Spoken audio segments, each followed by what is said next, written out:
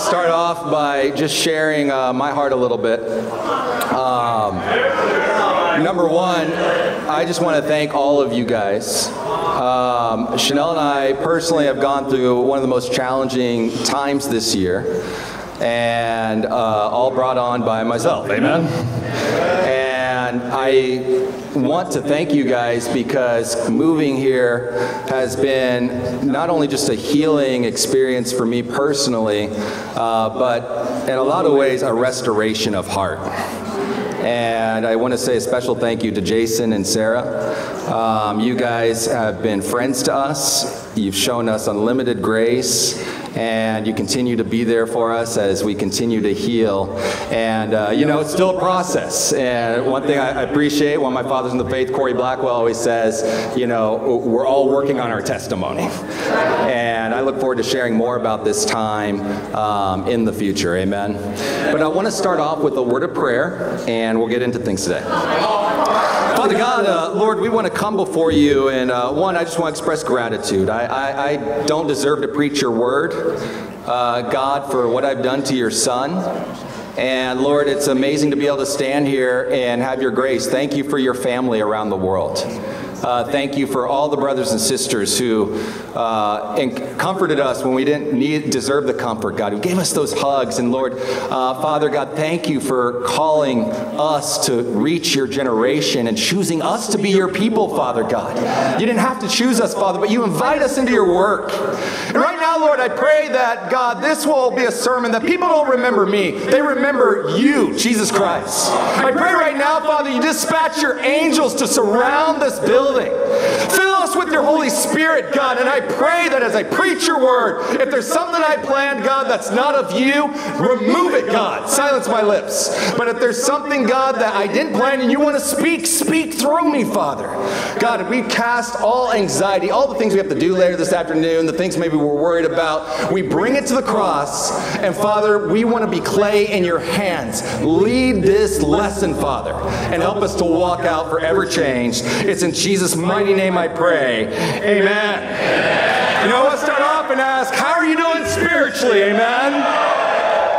How close are you to Jesus? And it's kind of interesting when you hear that question, you tend to think, how's my evangelism? How is my sacrificial giving and my contribution? But today I want to study a parable Jesus tells us that really shows us the heart of our spirituality before Christ. Let's turn to Matthew chapter 24. Now, we talk about in the discipleship study how important last words are, and how Jesus gave his last words, that great commission, to go and make disciples of all nations. Amen? And also, equally important is we find Jesus' last words, if you will, his last sermon before he's about to go to the cross, known as the Olivet Discourse. He then tells, after that, his last parables, one of which we're going to study. And so we know last words are important.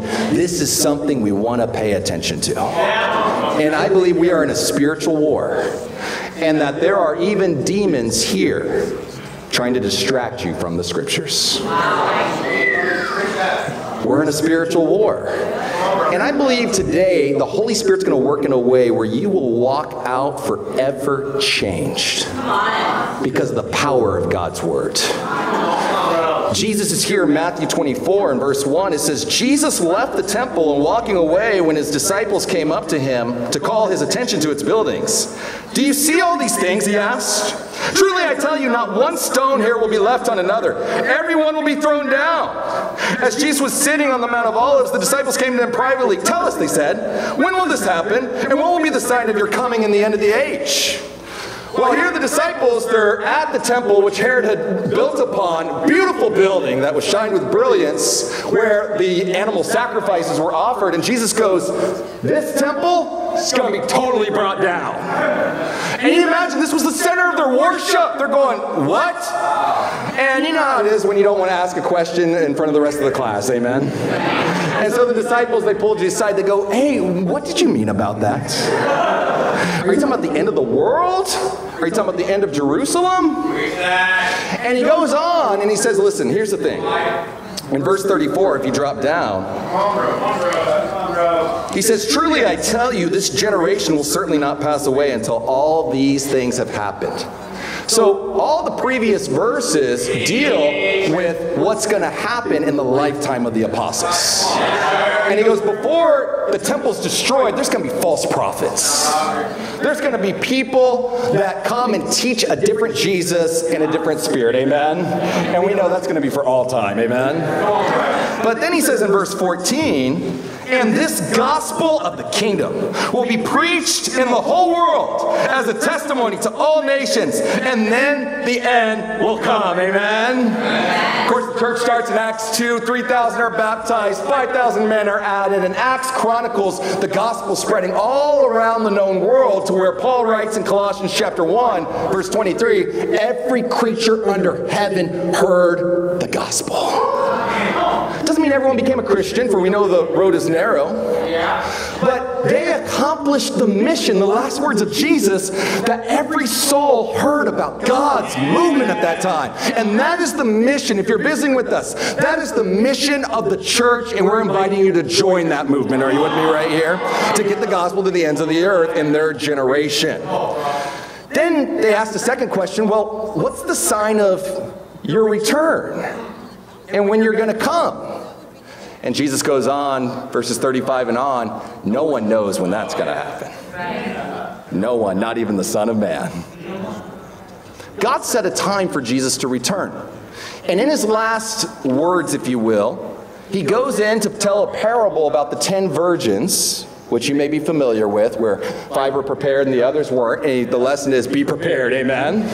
And that sermon is for the disciples. Then he tells another parable for the disciples, as we know, the parable of the talents, or the 10 bags of gold. That deals with the disciples, again, using their different gifts and their skill set to proclaim the gospel. But then he ends with this parable that deals not just with the Christians, but with all mankind. Let's read Matthew chapter 25, verse 31. When the Son of Man comes in his glory and all the angels with him, he'll sit on his glorious throne, and all nations will be gathered before him, and he'll separate the people, one from another, as a shepherd separates the sheep from the goats. He'll put the sheep on his right and the goats on his left. Then the king will say to those at his right, come, you who are blessed by my Father, take your inheritance, the kingdom prepared for you since the creation of the world. For I was hungry, you gave me something to eat. I was thirsty, and you gave me something to drink. I was a stranger, and you invited me in. I needed clothes, and you clothed me. I was sick, and you looked after me. I was in prison, and you came to visit me. Then the righteous will answer, Lord, when did we see you hungry or feed you, or thirsty, or give you something to drink? When did we see you a stranger and invite you in, or needing clothes and clothe you? When did we see you sick or in prison or go visit you? The king will reply, truly I tell you, whatever you did for one of the least of these brothers and sisters of mine, you did for me. Then he will say to those to his left, depart from me, you who are cursed, into the eternal fire prepared for the devil and his angels. For I was hungry, and you gave me nothing to eat. I was thirsty, and you gave me nothing to drink. I was a stranger, and you did not invite me in. I needed clothes, and you did not clothe me. I was sick and in prison, and you did not look after me. They'll answer, Lord, when did we see you hungry? And when did we see you thirsty, or a stranger, or needing clothes, or sick, or in prison, and did not help you? They'll reply, truly I tell you, whatever you did not do for one of the least of these, you did not do for me, then they will go away to eternal punishment, but the righteous to eternal life. The title of the sermon is Cursed or Blessed? You choose, amen? Cursed or blessed? You know, the Bible teaches in Hebrews 6 that Judgment Day is one of the elementary teachings. For me, one of the main reasons I became a disciple was because I didn't want to go to hell. And today there are not many pulpits that are preaching about that final day and getting prepared for it. You know, this last parable in some ways is more than a parable, it's a prophecy about the last day when all nations are gathered around the throne. And that's the first point. All nations gathered before the throne. You know, if all nations are going to be gathered before the throne, this is a meeting you will not be late to, amen? This is one you're not going to miss. You can't take a sick day on. You are going to be present, and all nations will be gathered, so that means we need to give all nations a chance. Are you with me right here, brothers and sisters? And Jesus is in his glory, just like they saw him in the Mount of Transfiguration, no longer in humiliation or human form or as a baby, but now as the King of the world. The first time it's referenced to in Matthew. No one will miss this day. And we got to wrestle as a church with how serious we are about taking the gospel to the ends of the earth. And our core conviction that it needs to be in this lifetime, as we saw in Matthew 24. There are churches out there that may teach the plan of salvation, but they don't have a united plan to get the word of God out to all nations. Romans chapter 2, if you'll turn there.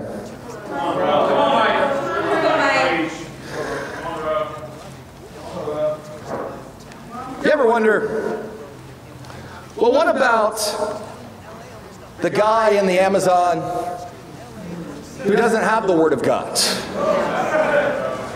Is it really fair for God to judge him? Years ago, you might have remembered watching on the news, they actually discovered a tribe that had not had human contact flying over the Amazon. And there's a video of it out there of a helicopter or a plane going over, and you kind of see these people with this like white powder all over them, like pointing up, like, you know what I mean? Like, what is that? It's shocking. There are people that never had outside human contact still on this planet. There are people that don't know Jesus, even his name.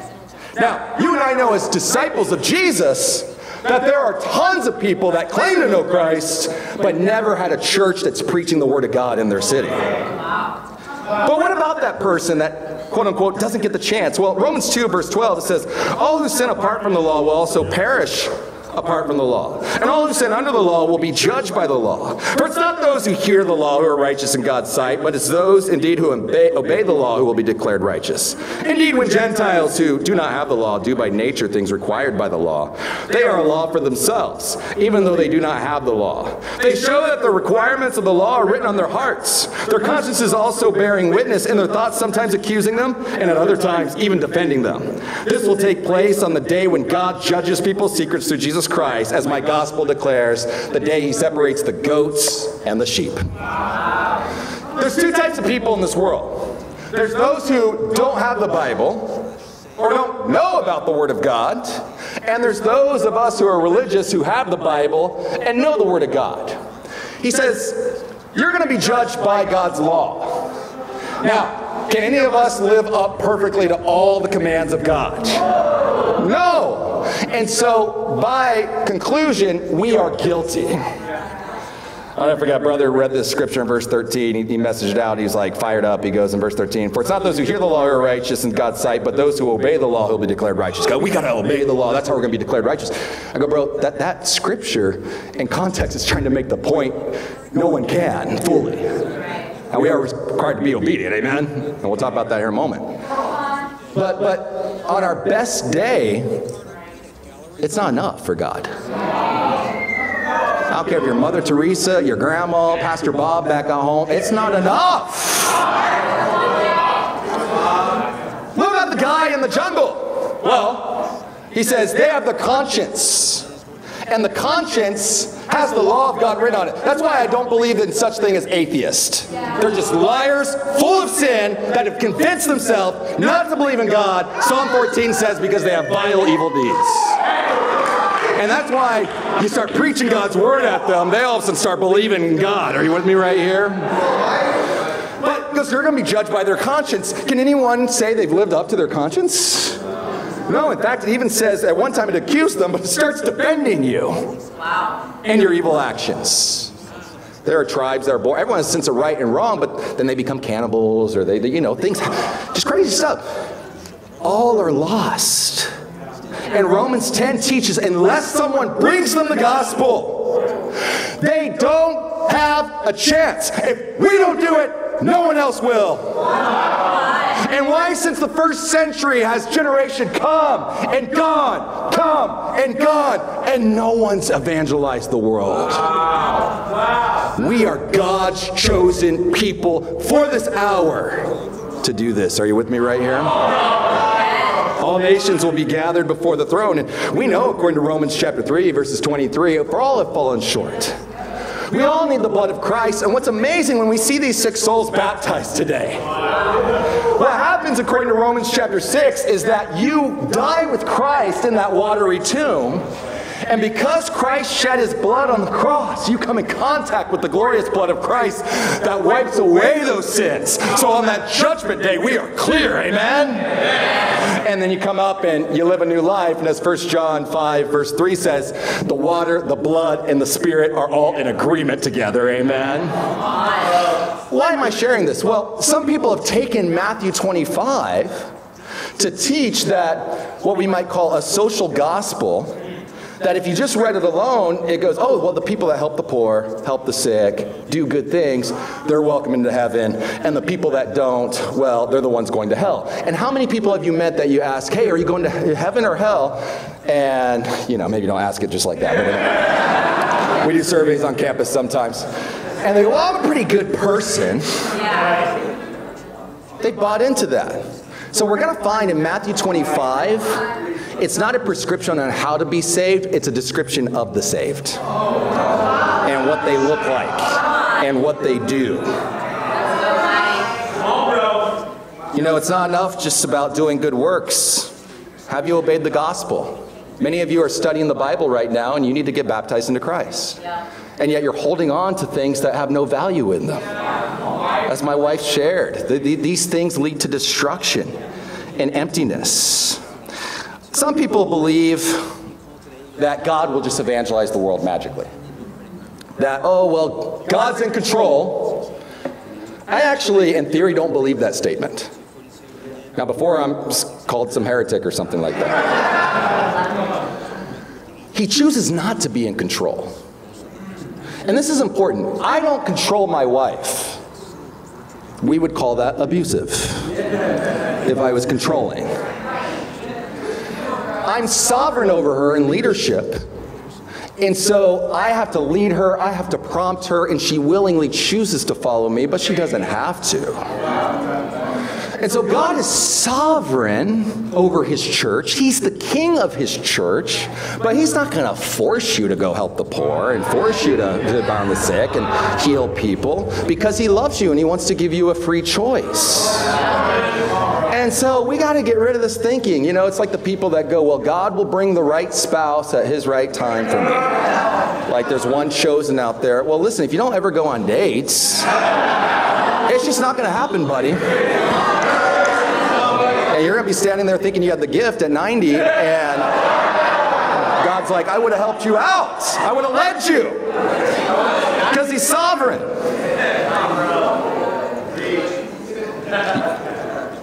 I am so fired up to be here in LA. Like, if I think about it enough, I've said some prayer walks, and my heart just is so moved to be witnessing what we're witnessing. LA had their greatest week of baptisms in its history this past Sunday, with 20 souls added to God's kingdom, more than a GLC. Not only that, the greatest month we've had, a 62 added. And finally, by the power of God, we blasted through 1,000. And that doesn't count all the mission teams sent off from this church. Bangkok, Thailand, and Lincoln, Nebraska, Dallas, Fort Worth, and the supplemental teams of Denver, Colorado, all that stuff, all the missionaries we've sent out. And what this church has sacrificed over the years. And you got naysayers out there, and persecutors who will come against God's people who are his enemies. As, oh, people are leaving, or oh, that church, it's now just 1,000, have no idea the history of this church, no context, and these are enemies of God's people. There is revival going on right now. We are about to break the 11,000 barrier as God's movement. People are getting saved all over the place. Don't let Satan cloud you out with all the noise that's garbage out there. You know, Philippians chapter 2, if you'll turn there, please. Philippians chapter 2, verse 12. A verse for many years I didn't understand that kind of freaked me out. In chapter 2 and verse 12, you got those verses that scare you. You know what I'm talking about? And verse 12 says, "Therefore, my dear friends, as you've always obeyed," and I believe we could say that about the City of Angels Church, amen, "not only in my presence, but now much more in my absence, continue to work out your salvation with fear and trembling.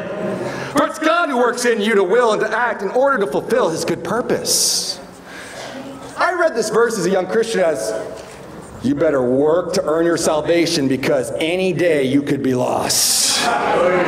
And when I sinned that day, I go, oh, I'm not a Christian anymore. And when I got open about it, I go, oh, I'm saved again. And then the moment I walked out and had that lustful thought or lied or whatever, oh, I'm damned to hell again, And I just go, something, that just doesn't seem right.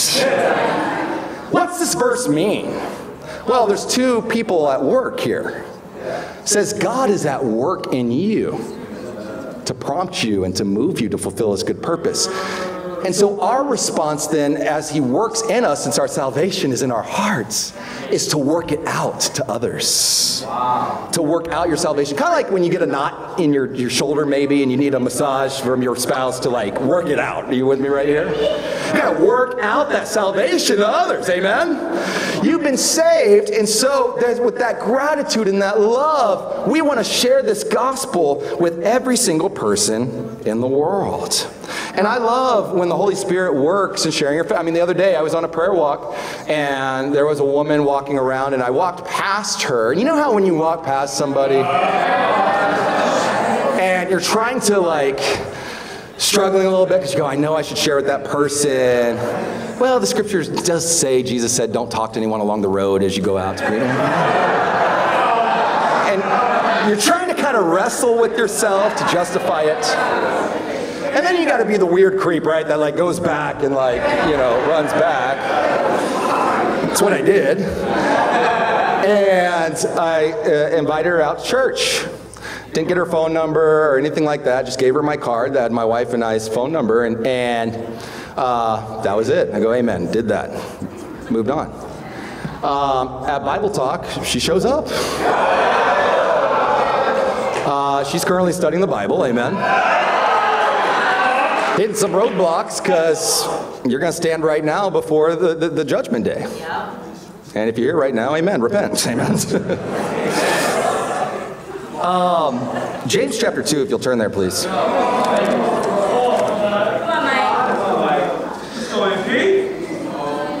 In James chapter 2,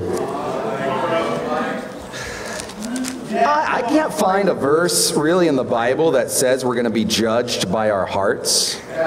You ever hear people, no, God's going to judge my heart. You don't know what you're talking about and all this stuff. There's a verse in Hebrews that says the Word of God judges the heart, meaning we preach the Word of God and make judgments on each other in a spiritual sense, different than hypocritical judging, which Jesus talks about in Matthew 7.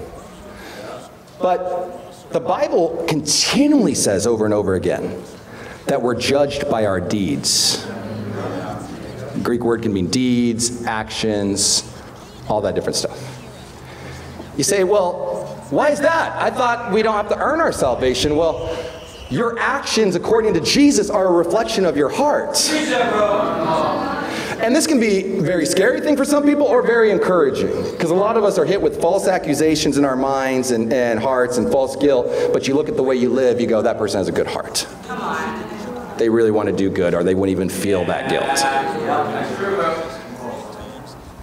Your choices, and this is the reason Jesus is justified on judging us when he returns about how we're living presently, is because it's a sum result of all the choices you've made up until this point.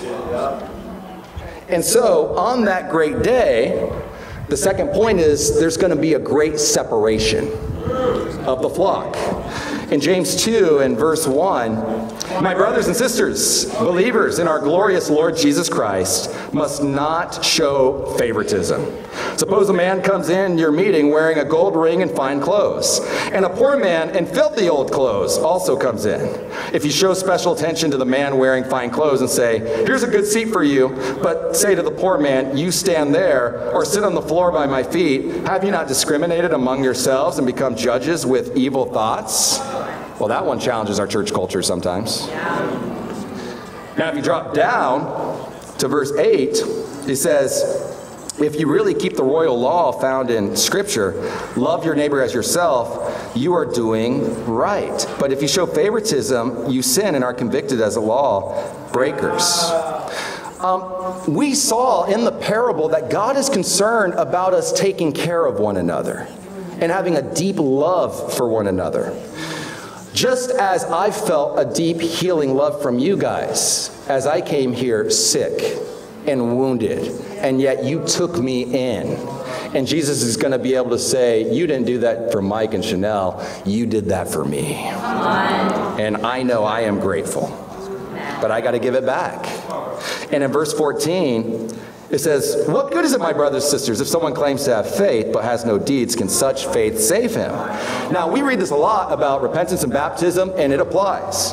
But verse 15 says, suppose a brother or sister is without clothes and daily food. If one of you says to them, go in peace, keep warm and well fed, but does nothing about their physical needs, what good is it? In the same way, faith by itself is not accompanied by action is dead. And we know even the demons believe, but they don't help the poor. They don't help people. And so Jesus is challenging us, the half-brother of Jesus, I should say, James, through the Spirit, is challenging us, do we take care of people? And if we don't, it shows we don't have true faith.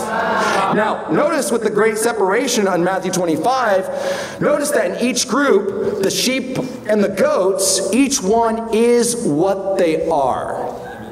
Meaning this, Jesus didn't make them sheep or make them goats.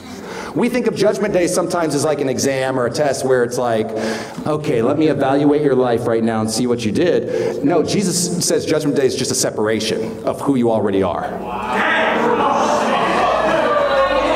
He divides them as he sees them, because the good deeds of love overflow from who the person we are in Christ.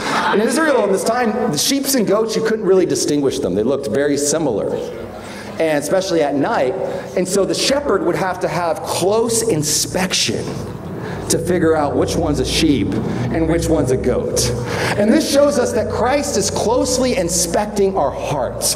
He does care about how we live. Are you with me right here? And he closely inspects so he can separate the goats from the sheep. If we're to be like Christ, this is why we have discipling, because we inspect one another. Amen? We point out things and love in one another so that on that great separation we can be who we need to be. Amen? How's your discipling going? Are you having good discipleship times every week where you're getting into the scriptures and there's a meal being prepared of the Word of God? Or are they cheap McDonald's type quiet times where you just kind of stay in the first principles and that's all you do? To inspect, you got to ask the right questions. How are your quiet times? Oh, they're going good. And then we just move on. That's not inspection.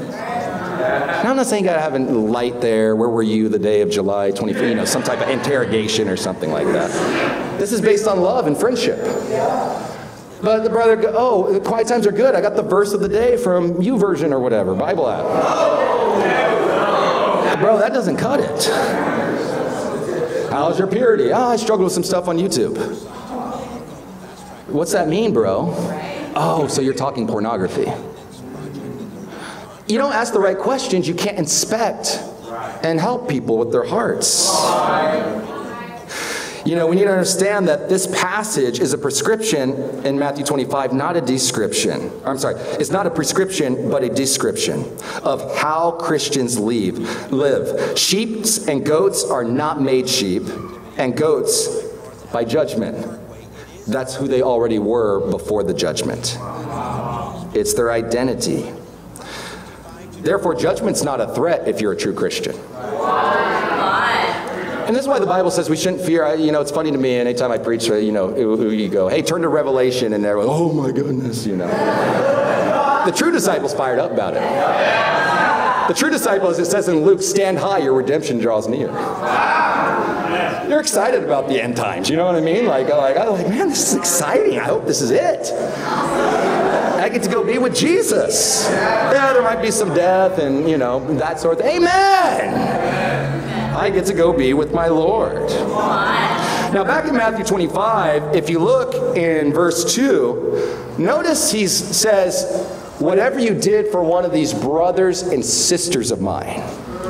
So is he talking about for the lost or the church, specifically in context? The church.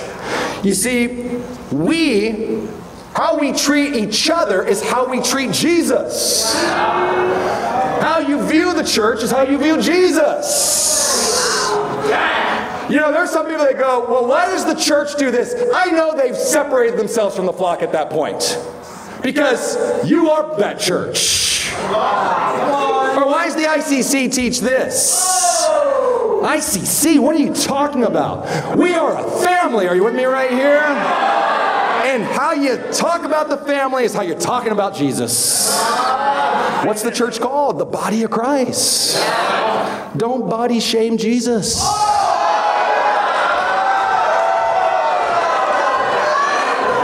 You wouldn't appreciate that. And Christ goes, whatever you did for the least of one of these brothers and sisters of mine, you did for me. Who are these sheep? Who are these people? These are the disciples who volunteer to come early and set everything up.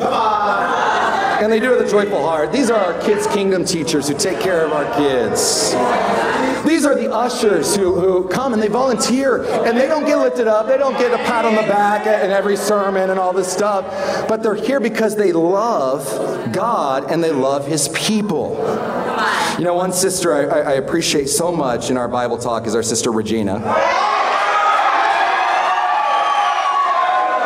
And I love Regina because you just see her everywhere, She's got an incredible hard school load, doesn't have a car, but she gets to every meeting. Yeah. She shows up here early. Chanel and I were struggling when we first moved here. You probably saw us sitting in the back a lot, and I was depressed. And always late to church. And so I always feared seeing Regina at the front door there. So I'm like, she's in my Bible talk, so I try to sneak, this way through. So I wouldn't feel condemned, amen. I've repented, amen. But these people, they just love the Lord. I think of the people that go and help others move. They're not asked to do it. Isn't it great being in the kingdom? You don't really need a moving company. It's pretty awesome. But do you have a joyful heart to volunteer for whatever you did for one of the least of these brothers of mine, you did for me? Now, I'm not saying disciples are the best packers and movers. I had a sister, we were moving one time. I said to the sister, hey, can you pack the refrigerator? And she's like, sure. Don't think much of it. All the disciples help pack our stuff and move into my new place. And I walk in one day and there's water and goo stuff all over the floor, everywhere. It's so hard to clean up. And I'm like, what happened? And I opened up one of the boxes and the ice had been packed. And I said to her, I said, sis, why'd you pack the ice? You told me to put everything in the fridge in boxes. Go, amen. She was a good sheep. She took every command literally. Amen. Who are the goats? Goats are trouble. I don't know why they let kids around these things at petting zoos. You ever been, at these little petting zoos and stuff? Because they gnaw at you and they kind of hit you, and they're just these troublesome, independent animals. They're very independent. In fact, goats can survive on their own without the shepherds, unlike sheep. Goats have incredible appetites, and they will eat anything and everything to satisfy their hunger. And the shepherd has to be even careful because the mama goat will eat all of the food and not leave any for her babies, and will actually knock with push the babies away from the food. That's how selfish they are, so they can have their dinner. And anything about goats is motivated by their own desires. In fact, they love eating the shepherd's hair. This is like a thing. You have to watch out because they'll sneak up behind and try to grab a piece of the hair. For whatever reason, they like hair.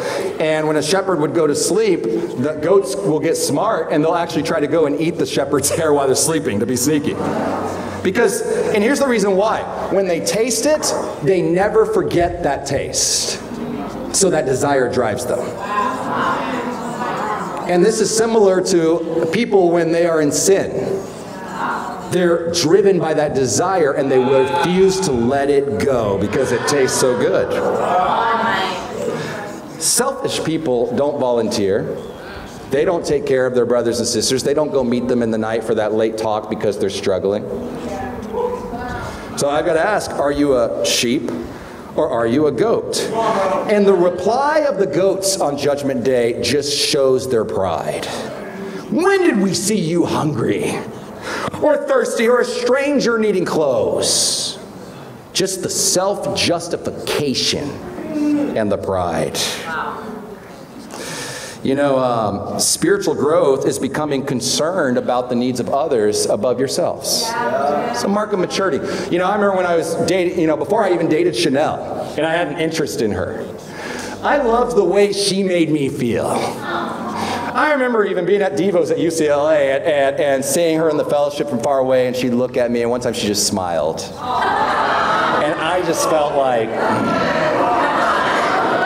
She always seemed so enthralled by my Bible knowledge. It made me feel good about myself. Well, we eventually get married here, as alluded to earlier. And I remember one time getting food, going to McDonald's or Starbucks or whatever. And I come home and she's like, oh, what great, what'd you bring me? I'm like, oh no, I only got food for myself. This happened a lot, unfortunately. I remember one time I getting McDonald's and driving up and parking and then starting to go, I go, oh my gosh, I didn't get her anything. So I just ate it in the car, amen? Come in and, oh, amen. But as I matured, amen, I just love now loving Chanel and serving her, not based on any conditions or anything, but because I want to make her life great and get her to heaven. That love matures over time. And that's how we got to be with our brothers and our sisters. So are you independent? Do you do your own thing? Why are you in the church? Is it for self-serving reasons?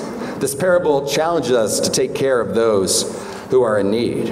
What about sheep? Well, it's a bad thing in the world today to be called a sheep, isn't it? You ever see that on Facebook or whatever, if you kind of put a political view or something, oh, you're such a sheep, right? And it just kind of reveals the independence that we have. And of course, we don't want to be sheep to worldly things, but we are sheep to Jesus, amen? He's our great shepherd. And sheep may look great, but the truth is they require so much help to stay alive. Did you know that if a sheep falls on its back, it can't get back up? It needs the help of a shepherd or it will die. Also, sheep, they have a strong tendency to panic and run. If someone honks a horn, they will run for like hours. Like hours. You can look up YouTube videos of this kind of stuff. Sheep will feel calm and security when the shepherd's around. They know that if it rains, the shepherd's going to come and take care of them. This is the heart of the sheep that they had in the parable. They loved one another. You know, in John 10, verse 1 through 5, I'll just kind of quote it. Jesus says, my sheep know my voice. And he goes on to say that they don't know the voice of a stranger. In fact, they'll run from a stranger. And I think, church, we want to make sure that we know each other's voice. That we hear one another. We've got a lot of new baptisms, amen? But do they hear your voice, or have you just run on to the next baptism for self-serving needs? Or do you love them and you take care of them and you nourish them with the Word of God? Are you with me right here? I want to challenge all the leaders. that lead Bible talks. Sometimes when people don't get back to us, or they don't respond, or someone's kind of missing an action and we're trying to grab them, I always tell leaders, well, they're probably not following you because they don't hear your voice. And if everything's just a meeting for a study, or a call about how your contribution is, or a call about, how come you didn't have a visitor, or what's going on, they're going to be a stranger to you. And so I'm just saying that it's important, and this lesson's for me just as well. We get so involved in the business of the ministry that we need to deeply care and love each other. Right? These guys are ready to get baptized already. Amen. It's awesome. I'm only at 30 minutes. I got 45 minutes, guys, so calm down. You'll be saved soon. Amen. This is important for us as leaders to make sure we take care of people. Now, Jesus in John 10 warns there are wolves. Who are the wolves, according to Jesus in Scripture? Well, we know from the Sermon on the Mount they're false prophets and false teachers. Sometimes young Christians go, well, I want to go back to my old church, or I want to go back and talk to my old pastor that taught false doctrine because I just want to ask questions. You wouldn't allow your child to go play with a wolf. Wow. And then these people get devoured because they're stupid and don't listen to what the Word of God says. Well, I can handle it, that independent goat. Guys, listen, I get too much into hearing negative stuff. It affects me. What are other wolves? Sin buddies you have in the church. Isn't it interesting, the people that are doing poor spiritually all kind of hang out together? And I'm not one of these people like, oh, you gotta be close to everyone in the church. There are certain people I don't want to be close to because of how they take away my faith. In John 10, verse 14 through 18, he goes, I've got other sheep that are not of the sheep pen. And he says, I must, is what the word is, bring them in also. Jesus understood he must bring in all nations. He was determined to go for it. He goes, and they will come in. Is that pretty cool faith? Yeah. You ever share your lack of faith? It's kind of like me when I first moved here, is you're going up to people and you're kind of like, hey man, I've got this church I go to. I know you might be busy and you're probably not interested, but what do you think about it? Is that very respectful? They're like, okay, no. Jesus had the heart, they must come into the sheepfold. I'm going to do whatever it takes. To accomplish this, though, we can't be hired hands. We've got to love the sheep. One scripture that's good to memorize as a Christian is Hebrews 3, verses 12 through 13. And it says that we're to encourage one another. The word encourage can mean exhort one another. How often? Daily. So if you are not in communication with a disciple every day, you're in trouble. Because it goes on to say that if you don't, your heart will become hardened by the deceitfulness of sin.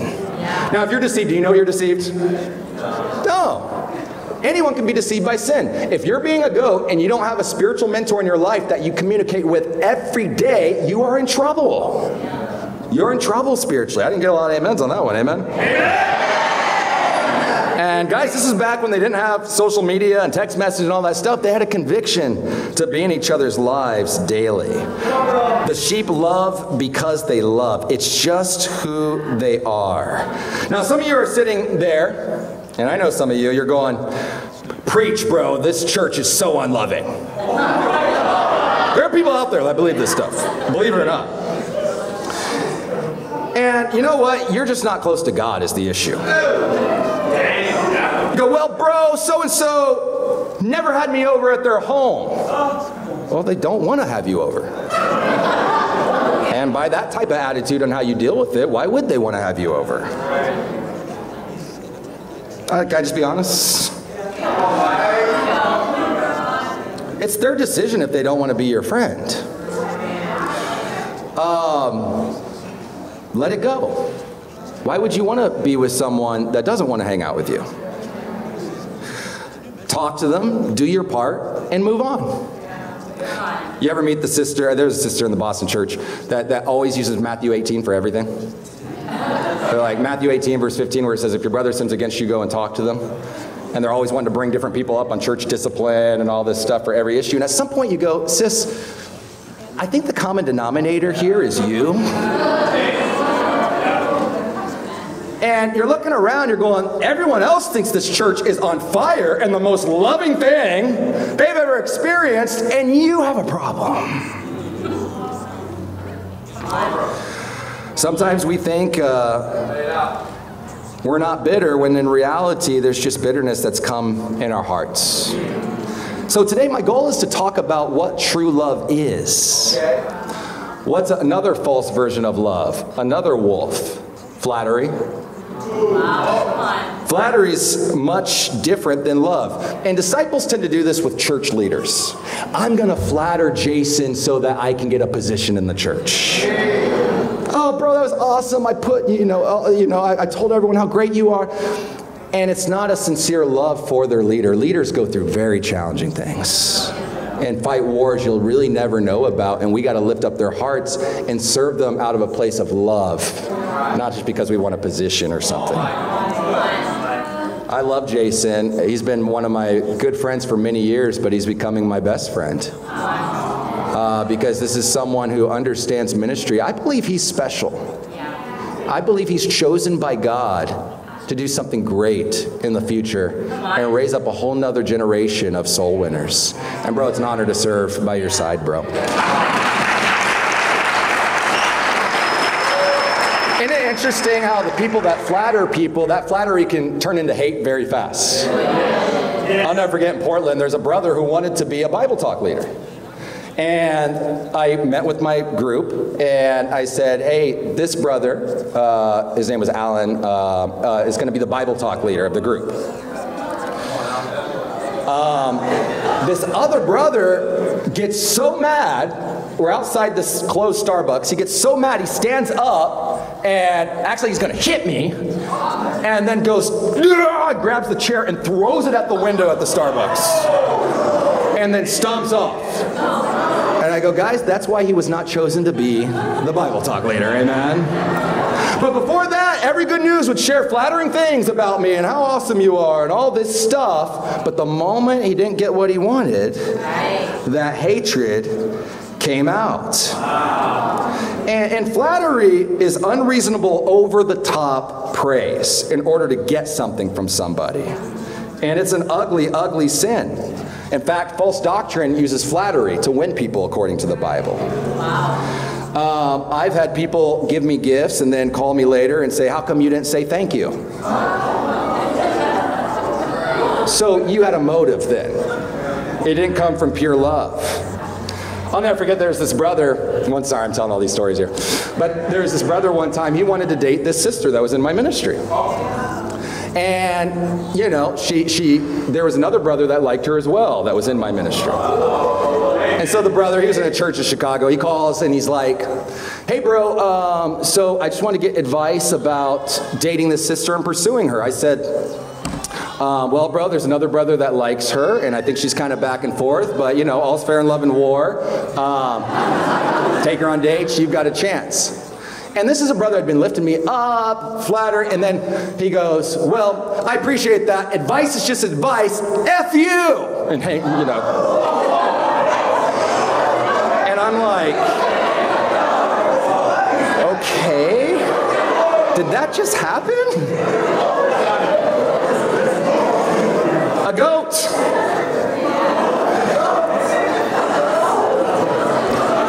We can't be weird, guys. We as leaders are servants of God. I have people come up to me, you're like my father and stuff. No, I'm not. I'm a brother in Christ. Jason's a brother in Christ. Your Bible talk leader's a brother in Christ. We are partners in the gospel for you. So don't just quote sermons on Facebook to get like flattery, and this sort of thing. And if you do quote them, please have right grammar. There's a brother that always quotes my sermons and makes me look like I never graduated elementary school. Amen? Amen. The final closing point is the blessing of the righteous and the cursing of the damned.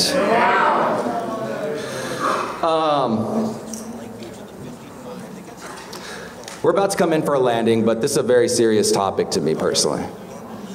So hang in there. We're circling the airport right now, waiting for the landing strip to be open. But you know, in Matthew 25, verse 41 and 46, it says that hell was not prepared for people, but prepared for the devil and his angels. God doesn't want anyone to go there. In contrast to the heavenly kingdom that was prepared from the beginning of time as a special place for his people. And there's not going to be any sentimentality on this judgment day where this great separation occurs. Someone I was studying the Bible with told me one time, he said, Mike, is homosexuality a sin? And I said, you know, went through the scriptures, well, why do you ask? And it turned out he was homosexual. And he said, I want to be a Christian. I just feel like you're asking me to give up who I am and my identity. I said, I absolutely am. Bro, I'm calling you to be a better version of yourself. I'm calling you to crucify that identity and get the most incredible identity of all time. Allow Jesus Christ to live through you. Are you with me right here? And that's the message of hope, so that we can avoid that judgment day. But the sexually immoral, the homosexual, the adulterers, the witchcraft practitioners, all these people, the Bible says, will be in this place that God has to send humans to. He didn't make for humans. But he has to because he's a holy and righteous God. And we have the Bible that tells us how to get there. You know, 2 Corinthians 5:11. We fear the Lord, so we try to persuade people. You know, in Acts chapter 2, if you'll turn there, please. In Acts chapter 2, we see the first gospel sermon. I really want to talk to those who are visiting here. In Acts 2, verse 36, Peter's preaching the gospel. He says, therefore, let all Israel be assured of this. God has made this Jesus whom you crucified, both Lord and Messiah. When the people heard this, they were cut to the heart and said to Peter and the other apostles, brothers, what shall we do? Peter replied, repent and be baptized, every one of you, in the name of Jesus Christ for the forgiveness of your sins, and you'll receive the gift of the Holy Spirit. The promise is for you and your children and for all who are far off, for all whom the Lord our God will call. So right after they said that, all of them got baptized, right? No. Verse 40, with many other words, he warned them and he pleaded with them, save yourself from this corrupt generation, and the 3,000 were baptized. Part of preaching is warning people, pleading with people. Some people go, well, I just don't want to push the Bible on people. No, you want to push it on people because you're rescuing them from going to an eternity in hell. That's why we do what we do, brothers and sisters. I'm begging you today, get saved. Amen. And Peter didn't say do it by saying a prayer. Don't believe this garbage that Joel Osteen and Billy Graham and these false prophets preach. Believe the Word of God. Don't believe navigators on campus that navigate you straight to hell with the false doctrine of praying Jesus into your heart. Say, I'm part of that group. It's got a lot of good people. Yeah, and there are a lot of good people in hell. And in hell, they're not going to be wondering, oh, I wonder if baptism was necessary for salvation or not. In hell, they're not going to be wondering, man, I should have shared my faith. They're going to have a burning desire to share their faith. And I say, let's have a burning desire now in our hearts instead of burning in hell for eternity. I'm begging you to make a decision. You know, I remember I appreciate Sir, one of our young Christians, and I said to him, I got baptized last week. I said, dude, if you knew Jesus was coming back at 9 o'clock tonight, now no one can know that, we don't believe that in this church, but if you knew that Jesus could come back at 9 o'clock tonight, what would you do? He goes, oh, I'd get baptized. Just makes it clear, doesn't it?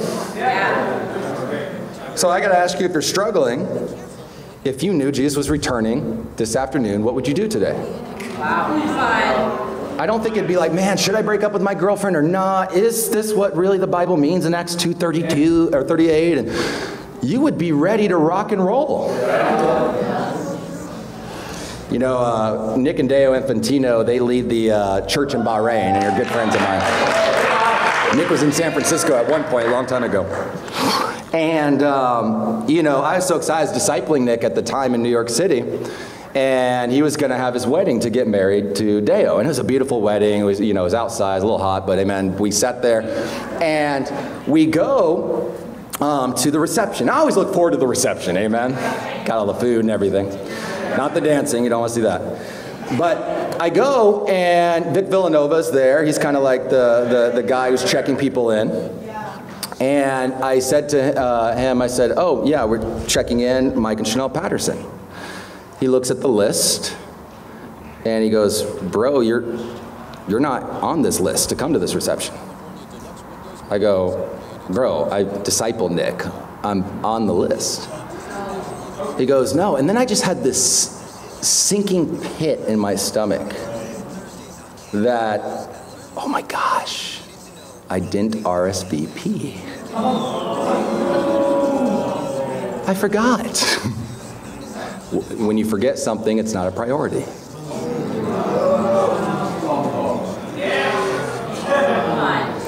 You see, I knew Nick, but I didn't follow the protocol to get in. And there are a lot of people that know Jesus, but they haven't followed the protocol to enter his kingdom. Repentance and baptism. Now, the analogy only works so far because a couple didn't show up, and so they let me sit there, and I had to be embarrassed with a different name tag on the table or whatever, but amen. Amen. Philip III, King of France, last words on his deathbed. What an account I shall have to give to God. How I should like to live otherwise than I've lived.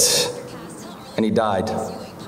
Socrates' last words. All the wisdom of this world is but a tiny raft upon which we must set sail when we leave this earth. If only there was a firmer foundation upon which to sail. Perhaps some divine words.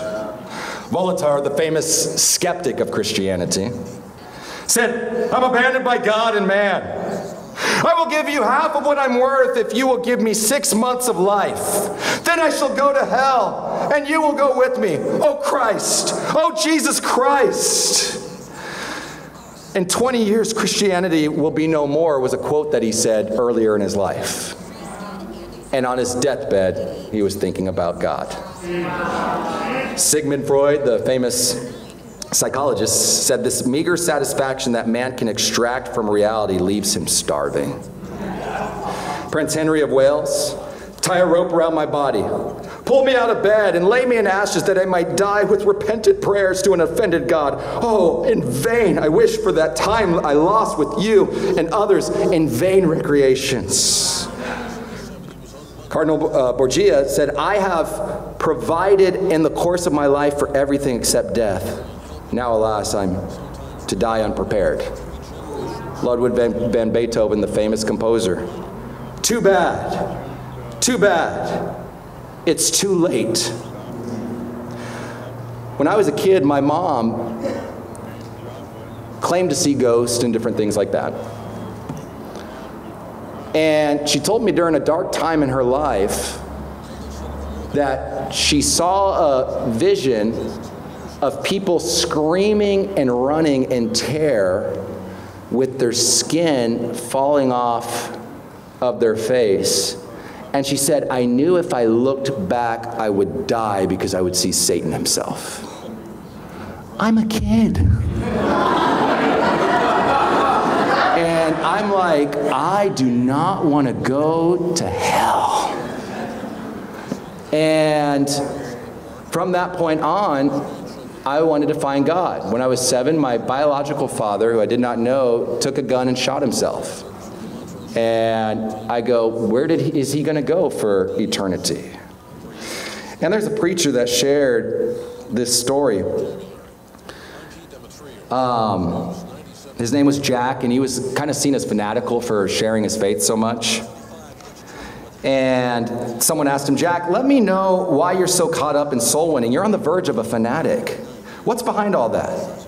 He said, one night I awakened by this piercing scream from my sister. I ran upstairs to her bedroom, and there she was, sweating in hysterics. I shook her, and I could not get her attention, so I had to slap her. I said, what's wrong? You had a dream? She said, no, no dream. I said, you had a nightmare? She said, no, it was real. I said, what happened? She said, Jack, I just got back from hell. And after a few miles of the glitter and the lights and all of that which deceives mankind, there was nothing but desolation. It was a bummed out situation. It's nothing but desolation and hopelessness. You walk towards the gates of hell, knowing that you will never again be free. I got to the gates of hell, and the keeper said, hold it. I stood outside hell, and I saw people whose faces were twisted and tongues were thick and eyes bulging and hands split, dripping blood. I said, sir, please let in some air. And he said, no air in hell. Then I said, kind sir, let them have a drink of water. And he said, no water in hell. Then I said, if it's true, let them die. And he said, no death in hell. She said, my God, how long will they suffer? And he said, forever and ever. Hell has no exit. There is no death. She said, just as I turned to leave, he said, go back and tell the story. And just as I turned, I saw Daddy.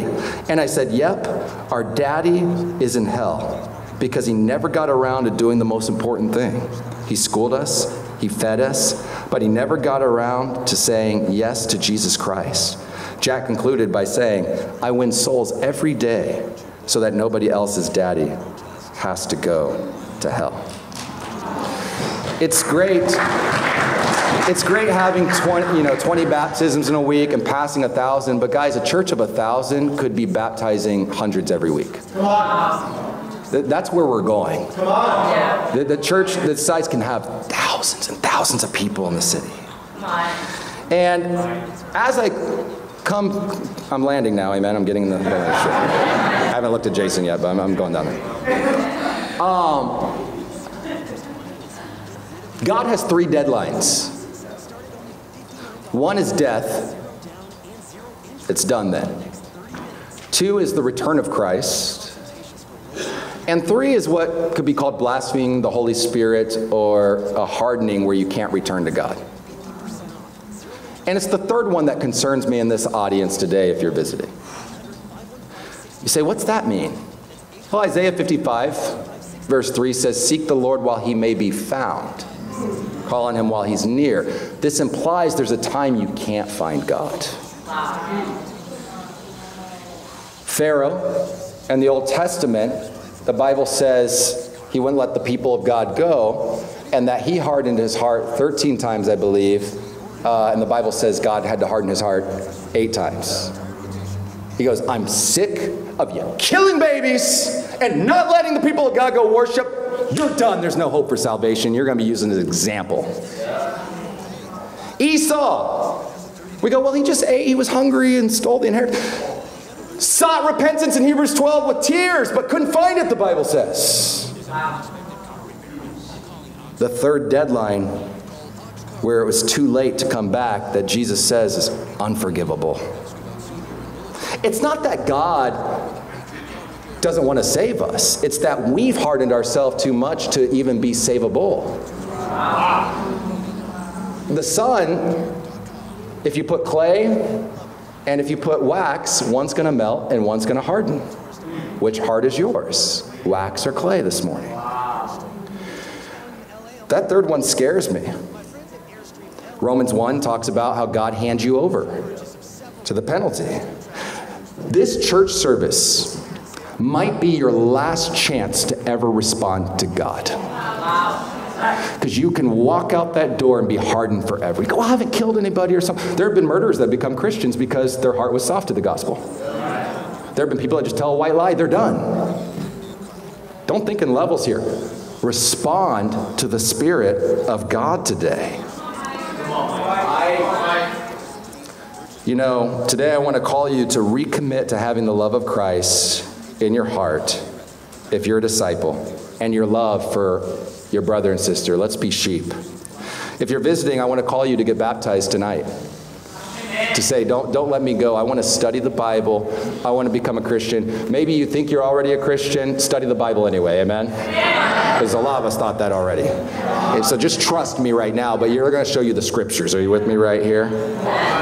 Why? because there'll be a day where all nations are gathered around the throne, where a great separation occurs, and the cursed will be damned to an eternity in hell. But we are not of those who are cursed. We are blessed. And that word blessing, we know, means happy. And we've been given this kingdom prepared from the creation of the world. And the Bible says Jesus will wipe away our tears on that great day. I believe those last tears are the tears of watching those we loved go to the pit. And yet Jesus wipes away those tears. And I love a song by Jeremy Camp called "There Will Be a Day." And it says, "I try to hold on to this world with everything I have, but I feel the weight of what it brings, and the hurt that tries to grab, the many trials that seem to never end. His word declares this truth, that we will enter in this rest with wonders anew. But I hold on to this hope and the promise that he brings, that there will be a place of no more suffering. There will be a day with no more tears, no more pain, no more fears. There will be a day when the burdens of this place will be no more. We'll see Jesus face to face, but until that day, we'll hold on to you always." I love you guys, and to God be the glory.